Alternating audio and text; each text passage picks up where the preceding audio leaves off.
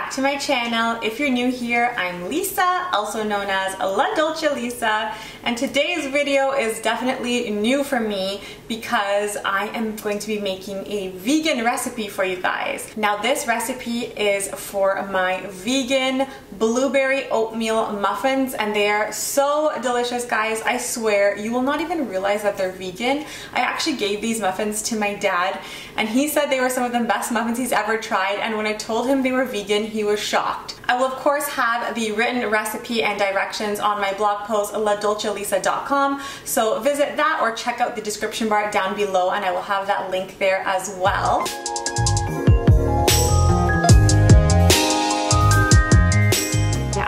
2 cups of frozen wild blueberries. A lot of the time when I buy blueberries, I really love to buy the frozen wild variety. The only problem is you don't want to put anything that is frozen into this muffin recipe. What I do is I rinse them under warm water and I put them in this strainer and let some of the water drip out. So I basically strain them out so that they are sort of room temperature and not so frozen anymore. You can of course use regular blueberries that are just fresh, but I really do love these frozen wild blueberries and I feel like they add that much of a better taste and texture to these muffins. So these are kept aside until I need them, and they're the last things of course to go into the muffins, so just set them aside for now. So we have 1 cup of almond milk. I am using unsweetened almond milk.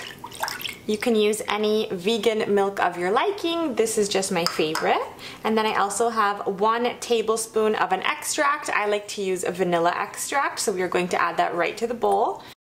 And now most importantly is 1 teaspoon of an acid. I am just using regular white vinegar. You can use lemon juice or you can even use apple cider vinegar.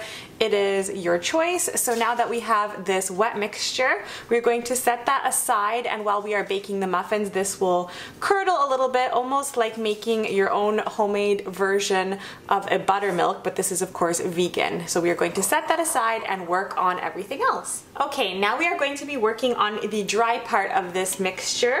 So first we need 2 cups of all-purpose flour. So 1 cup, 2 cups of all-purpose flour. To that we are going to be adding half a cup of oats. I like to use quick cooking oats because it is really good for baking, so just half a cup of oats. To that we are going to be adding the leavening, so we are going to be adding 1 tablespoon of baking powder, as well as 1/4 teaspoon of baking soda. And finally, half a teaspoon of salt. And I like to just give this a quick mix to combine. And now, much like that other wet mixture, this dry mixture is going to be set aside for now. So let's start with the oil. We are going to be using half a cup of vegetable oil. You can of course use canola oil or sunflower oil or any oil of your liking, so long as it is vegan of course. And then to the oil we are going to be adding our sugar, half a cup of white sugar, and then 1/4 of a cup of brown sugar that I carefully packed in, so it's not loose, it's tightly packed. You'll be able to see when I get it out. There you go. And now we are going to give this a good whip. Okay, so now that the sugar and oil are nicely mixed, we can get this wet mixture, that was the almond milk mixture, and we can slowly pour that in. And now we are going to give that a nice mix as well, just to incorporate with the other ingredients. Now we are just going to be adding that dry mixture.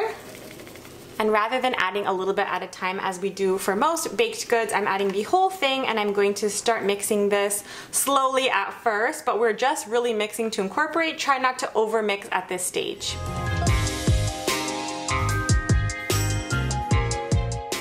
So that looks about perfect. I have only mixed for, I would say, under a minute. But we're mixing to incorporate. It still looks a bit chunky, and that is what we actually like. Now remember, these blueberries, they are nicely at room temperature. We're just going to dump them in. And at this stage, I like to fold with a spatula, just because you don't want to overmix the batter or smush all your blueberries. So we just gave this a quick mix to incorporate, and now we are going to make the topping for these muffins. So let's set this aside before we put them in the muffin tins, and let's quickly make a nice topping.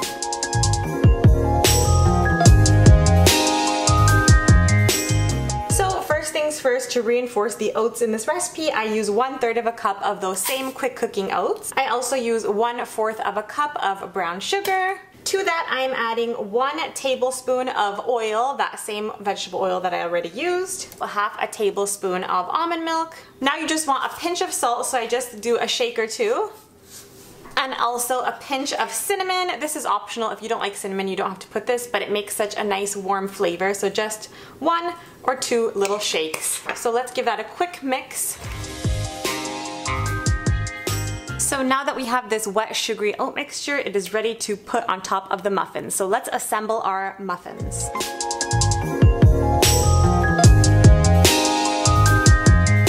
So at this stage, you'll probably want to preheat your oven to 375. You can of course even preheat that earlier on.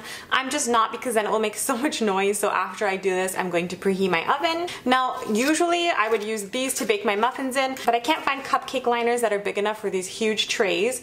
So what I did once when I actually ran out of this, which is a good tip if you don't have these on hand, because not everyone has these on hand, but I just cut up 2 strips of parchment paper and I put them in like a sort of cross section over. So I'll show you what that looks like. Just 2 strips, you don't have to be perfect about it. And then I lay these inside these muffin tins. These muffin tins are well loved, guys. I'm obsessed with these huge muffin tins. Now I find that I like to start with 1/4 of a cup in each muffin. 1/4 of a cup that is really heavily laced here with batter. I just place that in at first in each muffin, just so I ensure every muffin has an equal amount of filling and blueberries and things like that. And then with just the leftover little batter, we're just gonna place it into any muffin that we feel like got gypped out of enough batter. So no waste, and exactly 6 muffins. Perfect for breakfast. So now it's time to put the topping on top. I'm getting about a tablespoon and throwing a tablespoon on each muffin. We're going to pat them down in a second. We want them again to all be topped equally. We don't want a huge chunk in the middle, we kind of want it to go everywhere. So just spread out the topping just a little bit with this tablespoon here. Now this topping is definitely going to spread in the oven. I just like to help it along, so I just spread it around. It's going to spread around and it's going to coat these muffins really nicely, so this is super delicious. Okay, so our oven is set to 375 degrees and the muffins are going in there for, I would say, anywhere from 25 to 28 minutes or so. This is because I made 6 large muffins. If you're making smaller ones, you might want to keep them in there for 22 to 25 minutes.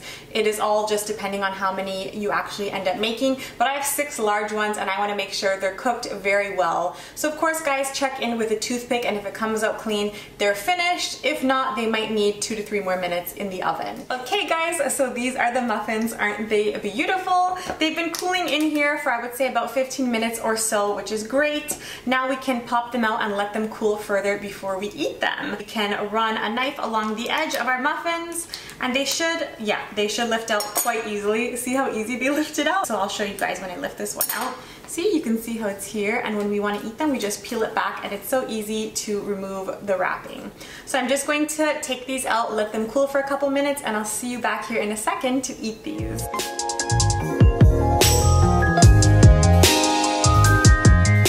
So I have my muffin here. It is still a little bit warm. I'm just going to lightly peel off this parchment paper, which comes off very easily. As you can see, these are quite high and hefty muffins. They are so delicious. So let's take a bite out of these blueberry muffins. Oh my god, they're so good. So can you see how delicious this muffin looks? It is so good. I promise you won't even realize it's vegan. And if you are vegan, I really hope that you add this recipe to your repertoire, and this is going to be your new favorite vegan breakfast item. I swear it is just so good. I just love these things, so I can't wait to eat the rest of this off of camera, of course, and have these for breakfast as well. You can just leave these at, of course, room temperature until you're ready to eat them the next day. I like to leave them out because they still have a little bit of this liner at the bottom, so they will not dry out by any means. That delicious oat crumble on top is so good. These are of course not too sweet, they are just right, and I really love the addition of the wild blueberries. All natural, vegan, blueberry oatmeal muffins. They are my favorites and I hope that they will become your favorites as well. If you guys like this video, please give me a thumbs up and let me know in the comments down below if you're making them. And of course, like I said, if you would like the written recipe as well, please don't forget to check the description box for my recipe on ladolcelisa.com. I will have all the ingredients and instructions written on there, as well as a few more photos as well. So again, thank you guys so much for watching, and I will of course see you in my next video. Happy baking!